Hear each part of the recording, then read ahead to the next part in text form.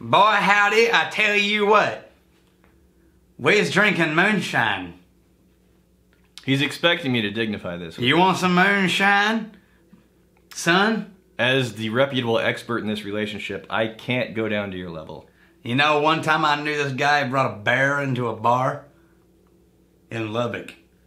Was there a punchline to this? No, that's a great Just a story. really shitty setup. That's all we got.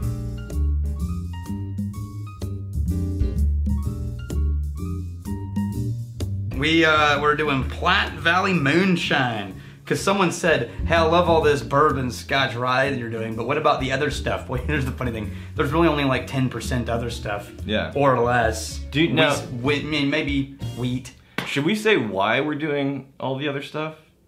It gets more views. Yeah, absolutely. This is bioethicist. Yeah. No, there's a reason. He says, you tend to show a lot of those things. Right. But what about the other stuff? Here's the thing, because whiskey reviews are a niche inside of a niche. It's very, very small. Community on YouTube, and people search for things that they're curious about, and if they've never heard of it and they're not searching for it, they're not going to find it. Doesn't help our show. Yeah. If it doesn't help us, we're not interested. No, I'm really more so than Daniel. Very, very. Check this out. Wait, I think we should. I think we should do it like it needs to be bigger than that. You got to do the. I think I just spilled some down my arm. You did. You're not a good hillbilly. That's totally tripping off my arm. The worst hillbilly ever. I am the worst hillbilly ever. Okay. So this smells now sweet. this is 100% corn whiskey. Sweet. However, it has been aged for 3 years. Now you're going to ask a question. I'm guessing. No, I'm not. Oh man, I can't drive home now. You're going to ask a question, which is, how come it's not bourbon if it's been aged for 3 years? And it's all corn. Yeah. Do you want to know the answer to that? Sure. It's actually pretty cool. Have a ball. Go ahead. So the definition of corn whiskey by the TTB, which is, blah, blah, blah, is that it cannot exceed 80% alcohol by volume. Right. Right? And this, 80 proof. Right. There we go. Or 80 proof. When it goes in. From a fermented mash of not less than 80% corn. This is 100%, so we're good there. Yep. And it has to be stored at no more than 125 proof. Now, they watered this down when they bottled it. And it has to be aged in used or... I'm falling asleep on my feet. It has to be aged in used or uncharred barrels. So this is only corn whiskey aged in barrels, but not charred. So there's no char flavor in here. Only wood flavor. Okay, so the one saving grace about this, because it's not blowing my mind right now, but what it's doing for me is it's giving me very one note, very cleanly and very loudly, so that whenever I go back into other whiskeys, yes, I'm thinking, oh, what's the corn note? Bam, this is all corn note. This is why I drink these. Okay. I drink these to separate out what the grain is doing from what the barrel did. Yes. Right?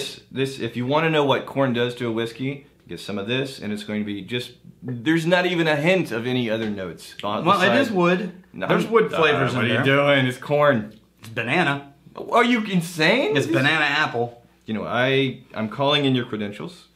You no longer... Who are you calling them into? No longer get to be the Somalia Institute of the Vault, which was founded by me. I actually like this. Do you? Yeah. It's so boring to me. I could drink this. No. Well, I mean, I wouldn't drink this in order to explore whiskey. No. But if I just wanted some damn whiskey and it was summer, and I'd drink this. I would never drink this straight. Perhaps with some cocktails mixed with some other things. This is just so... And the one note isn't even really that amazing to me. Man, you are down on this whiskey. No, I am.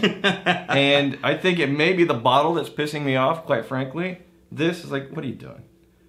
It's reminding me of... All right, let's get a non-aged one. My family... And you know what I know I can do right now? I can leave my glass. And their Ozarkian roots that I've tried so hard to leave behind. Okay, how about this one? This one is easy to find on the shelf. Right. Georgia Moon corn whiskey. Bring it. Aged less than 30 days. So 2 years to 30 days. Is that what we're doing? Well, it's not really aged at all. So less than 30 days. Corn whiskey. No. That's as clear as water. This at least has some color in it. Yeah, this basically tastes like whiskey mixed with sake. And it comes from a mason jar. It's kind of hard to pour out, isn't it? It really is hard to pour out. Wow. Yee-hoo! Like if I were to just... That's what was made before people started aging the in barrels. If I were to just be given a container of a liquid and I smelled this, I was like, oh, this is not intended to be consumed. Oh! Yeah. This is not... Oh, you know what? I smelled this in science labs before.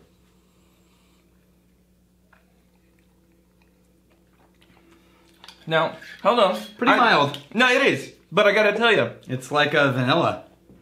I actually Now like... you can see what the wood's doing. Shut your mouth. I actually like this Your more. mouth.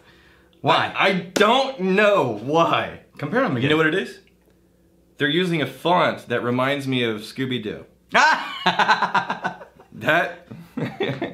Alright, I'm gonna go side by side and figure out why I actually... Okay, so remember, since these are both 100% corn, you're gonna get to see what unaged or uncharred barrels are adding to the whiskey. On the nose, I like the hillbilly bottle better than the jar. Mm-hmm. Me too. But I don't mind the Georgia Moon.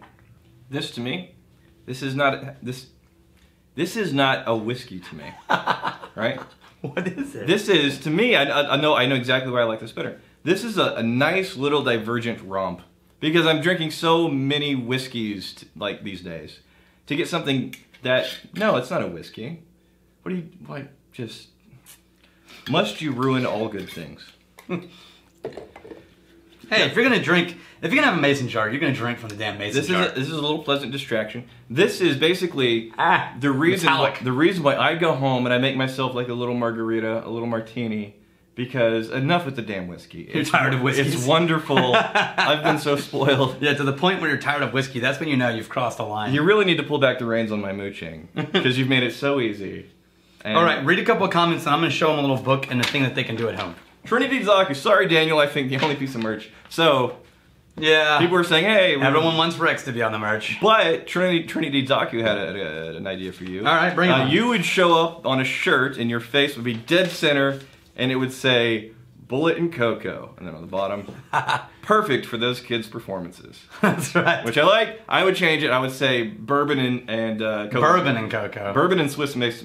Swiss Miss. Bourbon and Swiss Miss. Perfect for those kids' performances. Yeah. I'm in on that. I'll make that shirt. All right. Is there a particularly interesting one here? Don't read it. Just look at the name. I don't remember. Just quickly. Just glimpse. Hey, look at this. What do you think? Don't look at this. I feel like I'm getting mixed messages from you. Zelmel, and the new one, Zelmel. Oh yeah, new guy.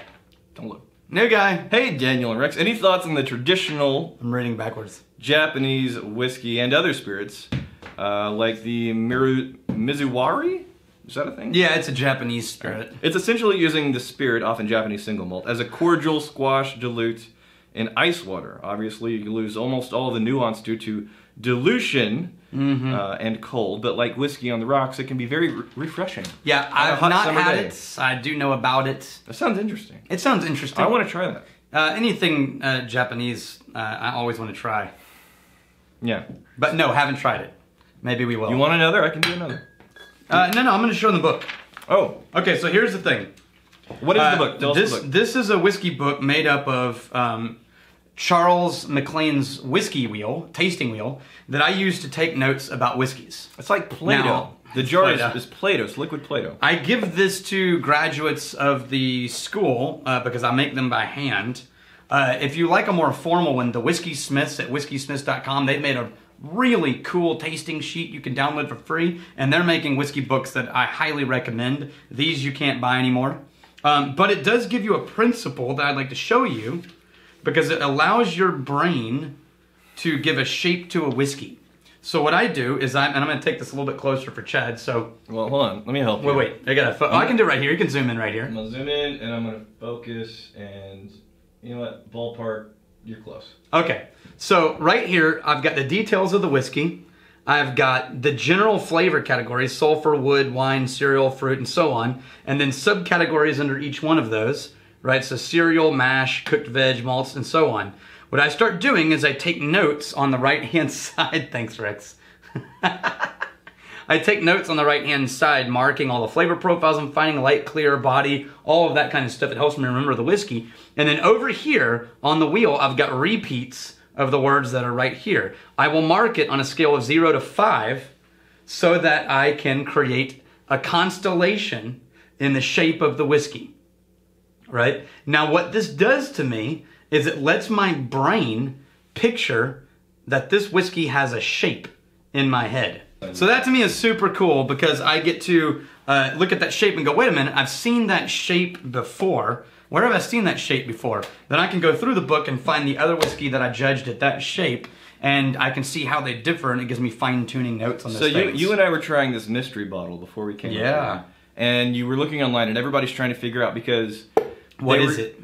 Because they're sourcing whiskey from very, very special Scottish distilleries and something. And but they weren't saying whose it was. And we both tried it. It's instantly, like, we both knew which one it was. It's Colilla. Now, maybe we're wrong. No, we're not. It's a really young Colilla. Yeah. It's just... Colilla. It is. Yeah, it's a damn good, though. It's damn good. Yeah. But yeah, those kinds of shapes of things, they help cement flavor profiles in your head. That's all they're doing. It's a really cool little trick. Okay. And I think that's it. Yeah, I've changed my mind completely, because I can do that. Okay. I'm on this one now. This, I got burnt out. Came back around to me. No, well... Always being right. Oh God, right. are you there? Always right. I was kidding. Always. This is... Always right. This is where... It's the Scooby-Doo. I gotta love the Scooby-Doo. Always right. Mother... Tomorrow, Mere Crazy, stay this side illegal. May you return before Daniel has time to be a Cole. Yeah, I can't move that fast. Cheers.